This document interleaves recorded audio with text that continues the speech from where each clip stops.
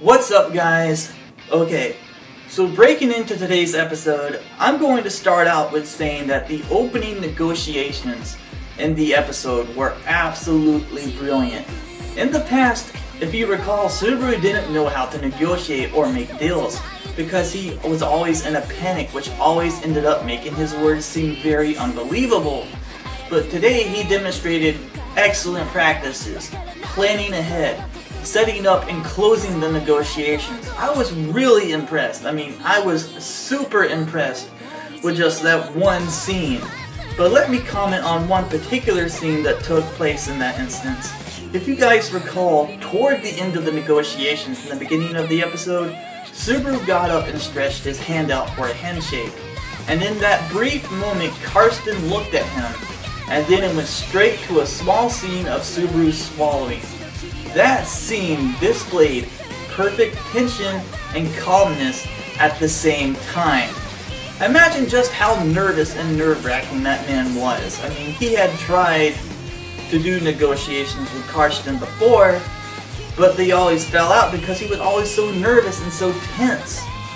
But that one scene, that one swallowing scene, regardless of how small it was, demonstrated all of that in just one instant. I was super impressed with just that one scene. It may seem very small to you guys, but that one particular part right there displayed perfect calmness and tension at the same time.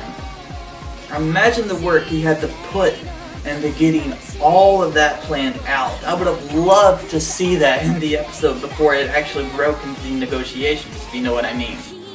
But beautifully done. I love the growth that happened in that scene alone. Now, breaking into the comedy that was in today's episode, granted, there was not a lot, but there was this one scene, if you recall, where Subaru and Rem wake up the next morning and they have to choose their Land Dragon they want for the trip. And there was this one instance where Rem makes this comment. She goes, "Don't worry, that's not true. I'll be sure to get along with it." And then there's that stare. Oh my god, the stare, guys. Now let me tell you what I call this stare. I call this stare the love rivalry stare because in a lot of anime you see this same instance, but the stare goes between two love rivals. But in this case, it's between Rem and the dragon, and let me tell you, I fell out of my chair, guys. I didn't even have time to pause the episode. I fell out of my chair. I literally fell out of my chair during that one scene because it was just so adorable and cute and funny at the same time. I did not expect that to happen. Honestly, guys, today's episode was the beginning of a new chapter, and I'm going to say this now. Subaru has no idea just how good he has it. To have the love of Rem, to have her complete and full support. When the soldiers had finally set up camp, when they reached their destination of the Great Tree, and they had finally set up camp, there's this scene where Subaru and Rem start talking underneath the tree, and then Rem slowly starts to walk away as she's describing why she has so much trust in Subaru.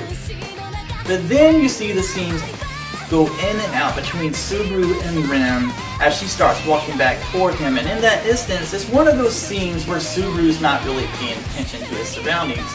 And I'm not talking just Subaru here. You see this instance in a lot of anime series where the main character may be talking directly at the other character, but he's not really paying attention. He's looking around, or he's, describing, and that's what Subaru was doing. He was describing how grateful he was, but he wasn't actually paying attention.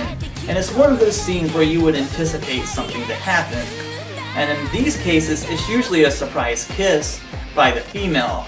We've seen it a lot happen. The main character's, expressing his gratitude or something, and along comes a surprise kiss by the female heroine. It just happens that way. However, it did not happen that way in this scene, which is fine. Maybe it will later, maybe it won't. But I just wanted to express my gratitude for that scene and the great anticipation that it caused me. But I cannot wait for next week's episode, nor the battle. I just can't wait for it, guys. But anyway, let me know what your thoughts are on today's episode, along with what you think is going to happen next week. I'm Kate of Otaku Deity. See you next time. Hey guys, what's up? Kay here of Otaku Deity, and I just wanted to ask that if you really enjoyed this video, please drop a like and subscribe for more. Feel free to follow me on Facebook or Twitter. Thanks again, and I'll see you next episode.